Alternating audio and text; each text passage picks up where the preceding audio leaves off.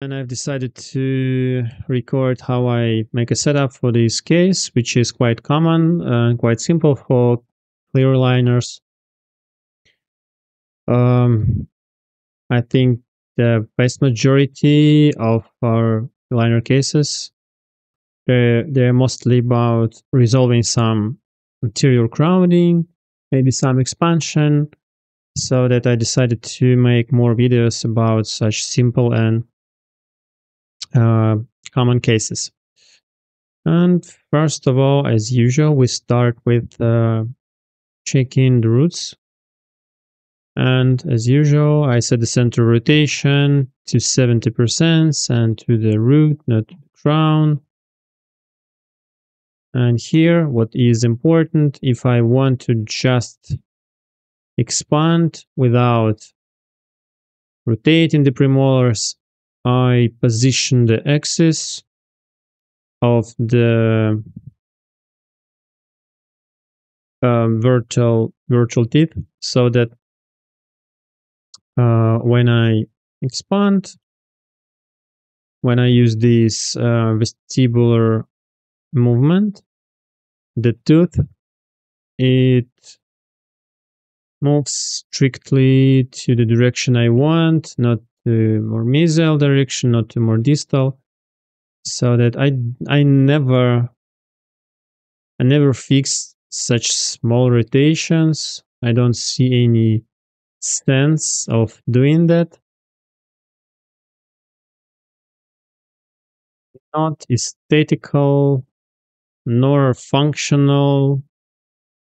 There is just no sense to fix such kind of premolar and molar rotations.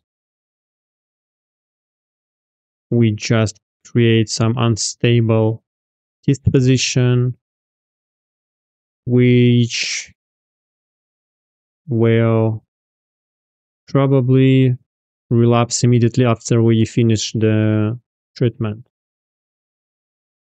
So that I ignore the anatomy of the roots and I set the axis to the directions I want. But not for incisors and canines, of course, where I follow the anatomy of the roots. Now let's do the same for the lower arch.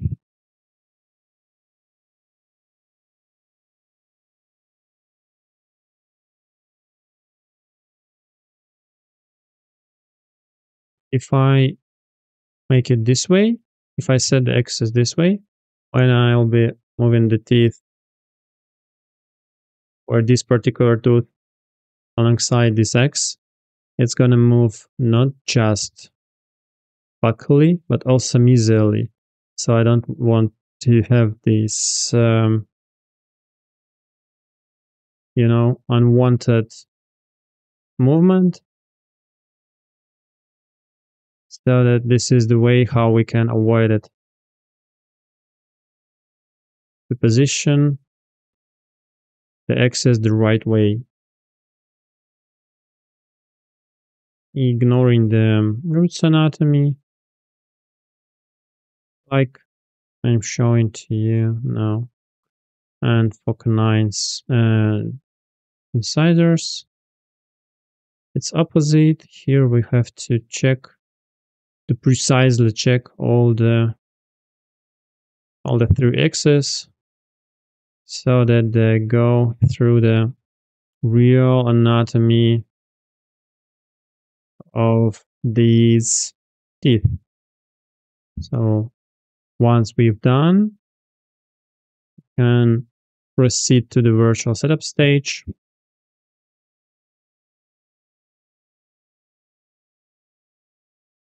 Well, I always start with some expansion of the lower premolars and molars. And if we are seeing such kind of gaps, we have to close them with distal tipping of the premolars. And for the Second molars, we cannot just tip them because the liner cannot produce enough force for those movements, so that I just don't do anything to them. And then I'll expand the frontal teeth following my rule,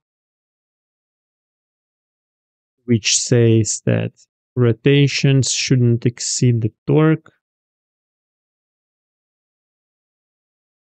If we want to achieve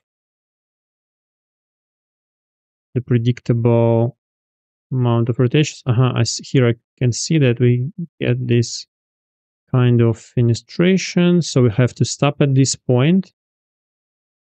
And I guess we should reduce the amount of rotation at the layer 1 for this incisor. Okay. Now I'm distributing the space equally between all the incisors and canines, so that when they go backwards, we'll make the IPR equally, or like the same amount between all the teeth and all the contacts. So now we can proceed with the upper jaw.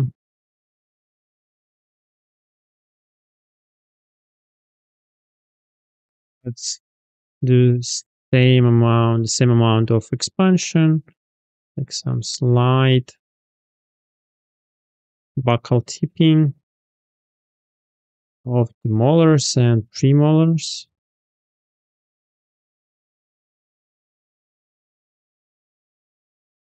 Again, I don't see any reasons to fix these rotations,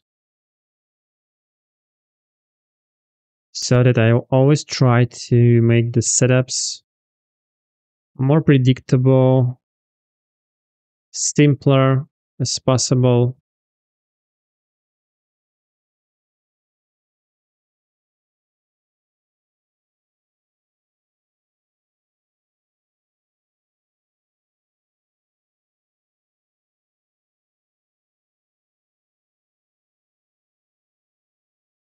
Let's check if we get some roots outside of the bone. No, we don't.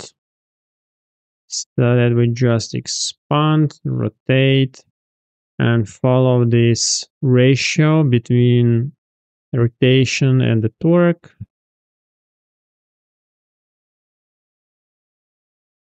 Both for canines and for incisors. This movement is called round tripping. Yes, we'll get such gaps between the teeth for some certain stages, but as the result, we'll get a successfully done rotations.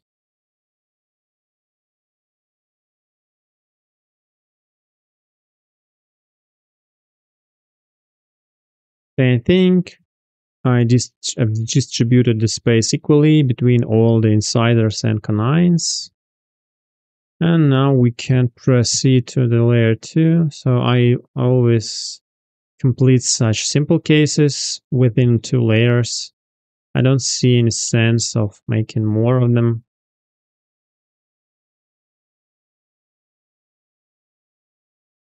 I start the first layer with lower jaw and the second layer with upper jaw.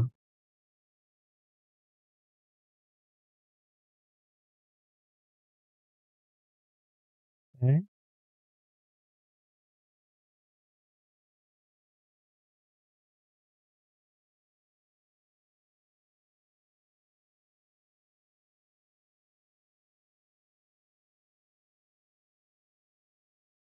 Don't forget to create a new layer to make sure you're not working at the same layer as you started with.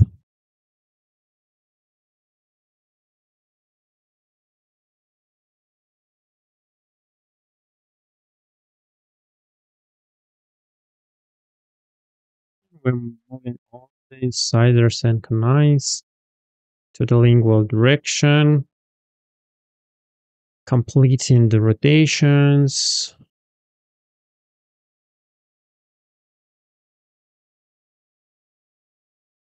Keeping the teeth in the mesodistal directions so that we close all the spaces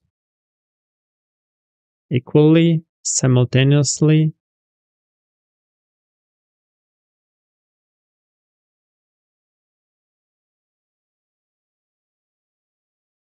And what do we do if we start to see such fenestrations? Let's turn the gingiva on. It means that we have to reduce the amount of tipping and replace it with bodily movements. But how can we do that? So let's reduce. Let's tip the teeth back, and now we can use the movement, the lingual movement. We can use the axis, but what will we get this way? We'll get the extrusion of the incisor, but we don't want to. So that we cannot just use this axis for bodily movements. What I do, we have two solutions. The first one is to get back to the change local origo stage to change the axis so that they'll be like this way, and you'll be able to move the incisor in the strict horizontal plane. Or there's a second option, which is much simpler. You can just use the buttons, or like you position the tooth this way so that you're watching on it strictly from this 90 degrees angle, and you use the arrow buttons.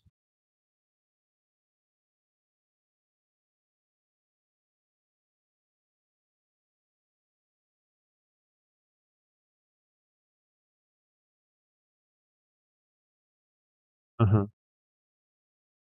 Sorry, I forgot how to turn this on in my software so that I can show which buttons am I pressing. But anyway, I'm pressing just arrow buttons on my keyboard.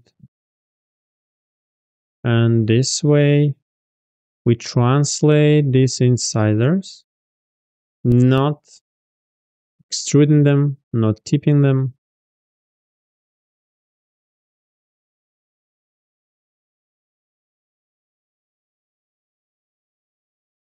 This is a very good solution.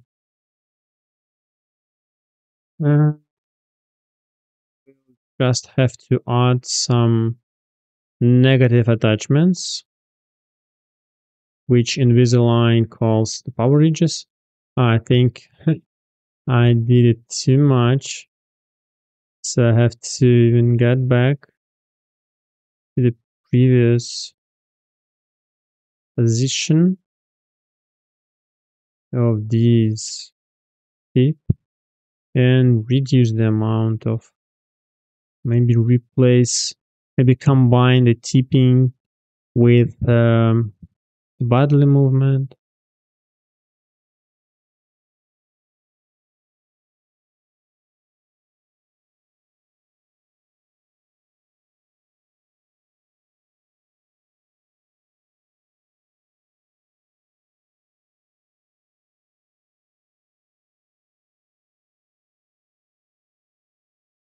If you making any kind of bodily movement in this lingual direction, they will not automatically happen. You'll have to add some negative attachments or some intrusion in combination with this bodily movement. But in this particular case, I think that the negative attachments are okay. And I'm not going to add anything else. Well, I would like to improve the torque of this tooth, but you see what happens if I do, so that I'll have to leave it tipped more lingually than the other incisors. Anyway, for the patient, it's not a big, difference. We'll grind the surfaces of these incisors with some diamond burr so that it's gonna be okay in terms of aesthetics. Well, let's see, we have some sagittal gap. Let's try to reduce it. First of all, let's check. Have we had this sagittal gap at the beginning, at the start? Yes, there was some. So our goal is not to increase it.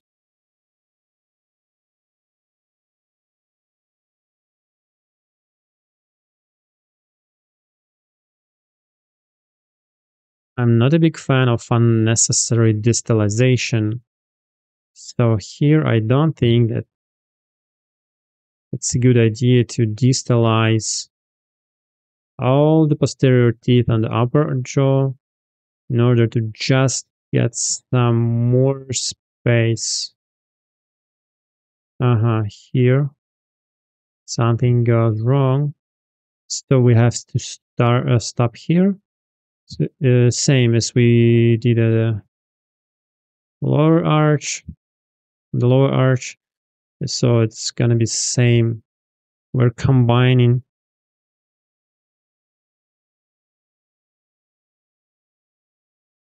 the bodily movement, the translation of the incisors, some amount of tipping as well.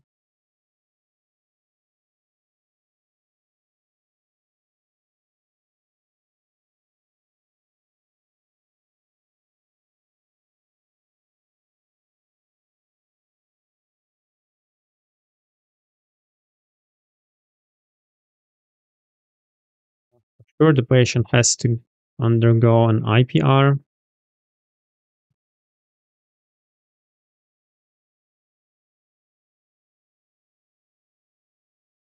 Yes, it shouldn't be a problem.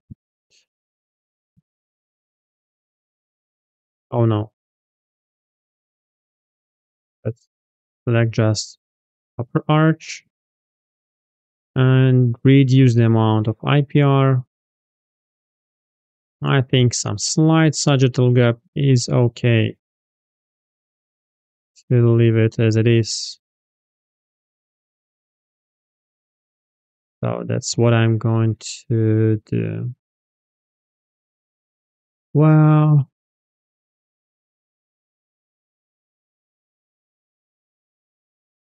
we're checking the final look. Of course, we cannot, we cannot improve the angulation, the axis of these incisors. It's just not possible with the liners, as we know. And I don't think it's going to be a problem for the patient.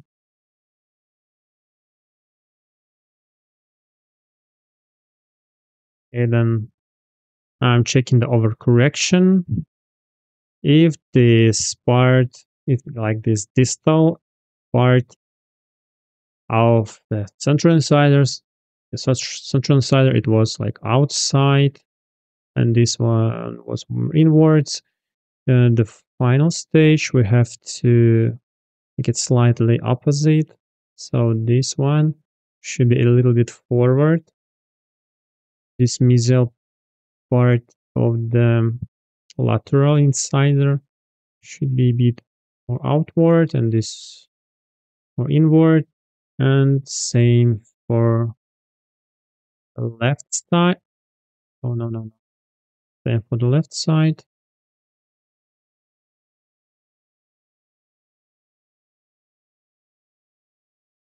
It looks good.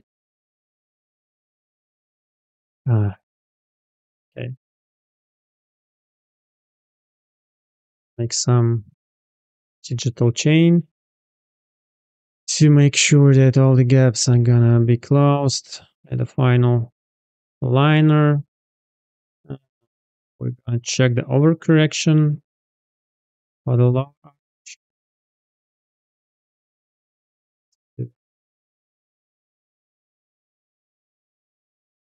Taking what was more outwards, we're putting more inwards, and vice versa.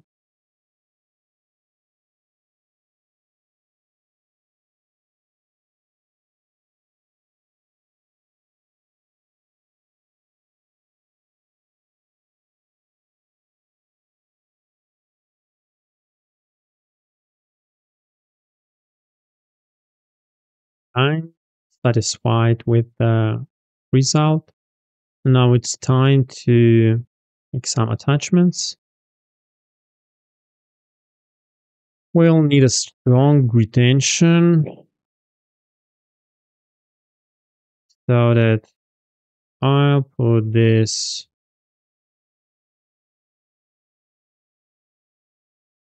shape 09 attachments on the first premolars with some minus torque for the lower ones, and some. So that my goal is to make them like 90 degrees here, this angle between the surface of the tooth and surface of the attachment. So that's why I add some additional correction of the torque of the attachment. And for the molars, retention is always a good thing. So I'm going to add some rectangular bevel attachments. You can use any based on your own preferences. You just have to create some strong retention so that the liner doesn't leave by itself, so that it fits tight on the dentition, and you can use different kinds of shapes. It's not a like an some rule or something, some law. Um, just my personal preference. And let's check. Do we have some significant rotations of the canines? Yes, we do. We rotated two upper canines distally, so that I'm going to bond some attachments to help these rotations to happen.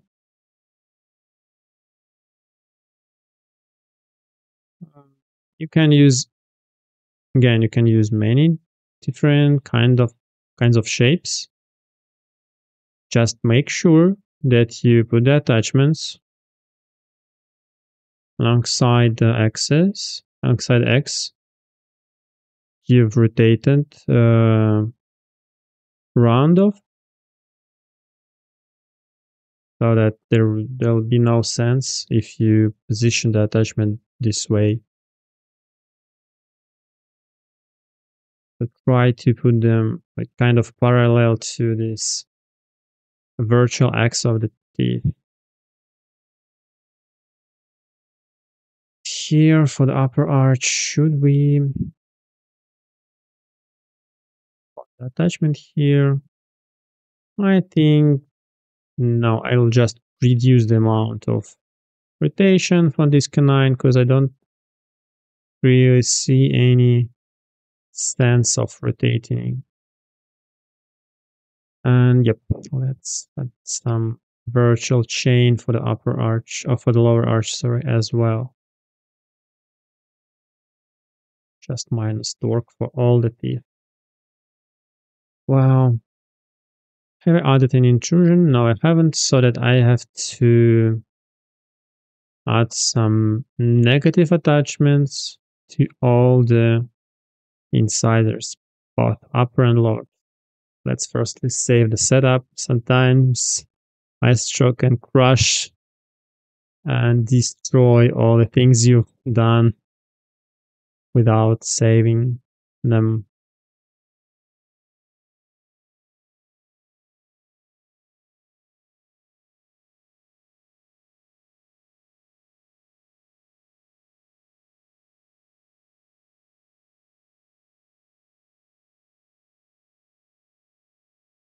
Well, we're adding some power ridges. These are not the attachments we bond to the teeth. These are not basically the attachments at all. These are just some kind of, dimples, some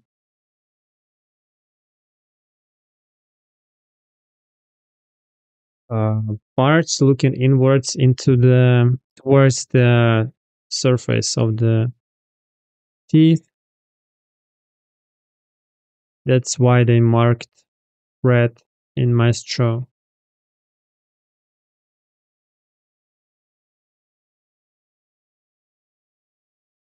Well, um, to do something, okay, we have to set all these attachments to all the layers, but with power ridges, we have to start using them only at the second layer, so that it should look like this.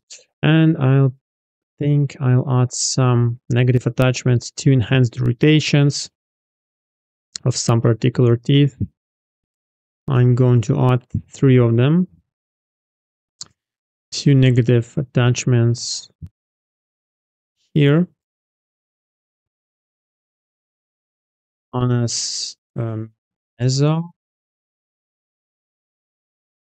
total surfaces of the upper central incisors, and with the lower jaw here. Try to even increase the rotations so that maybe our negative attachment gonna help us here. Mhm. Yes, yes, yes. Well. Okay, I don't like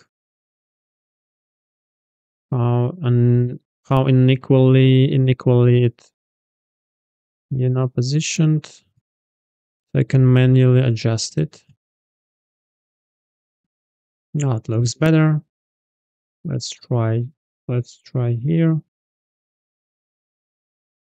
I think it looks okay, but maybe here we should shift it a bit mesially.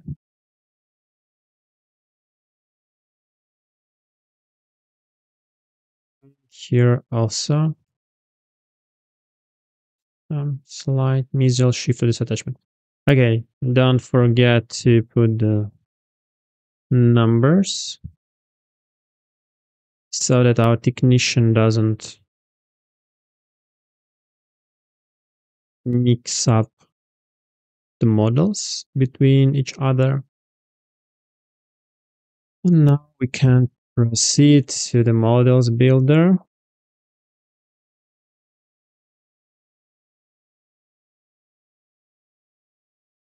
Okay. The previous setup I made in Maestro was for graphy liners, and here I had very different limitations for all kinds of movements, so that I changed my config to my usual numbers for like conventional type aligners. And here was the tooth. I moved the must. I think it was this canine, so that I have to reduce my movements down to 0.2 millimeters per step. And here, I think it was this insiders. They moved the must. Okay, I think 19 aligners. Less is safe. I mean, more is safer. Less step, the less amount of movements you make, the safer it goes.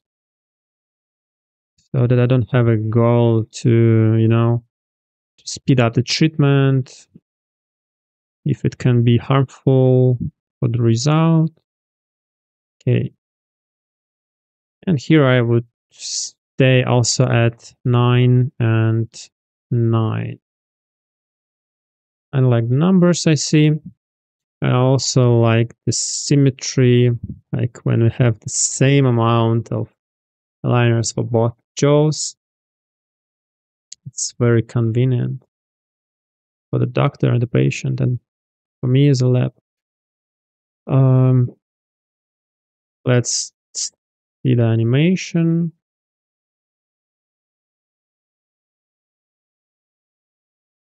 What's going on? At the layer 1, we are expanding the teeth, molars and the premolars and the frontal teeth as well. And then we're closing the spaces pretty equally, stripping them at the very final stages, very final aligners. And at the lower jaw, it should be same, some expansion and lingual tipping plus translation of the incisors and tipping of the canines. All the roots stayed inside the bone. We achieved the desired result.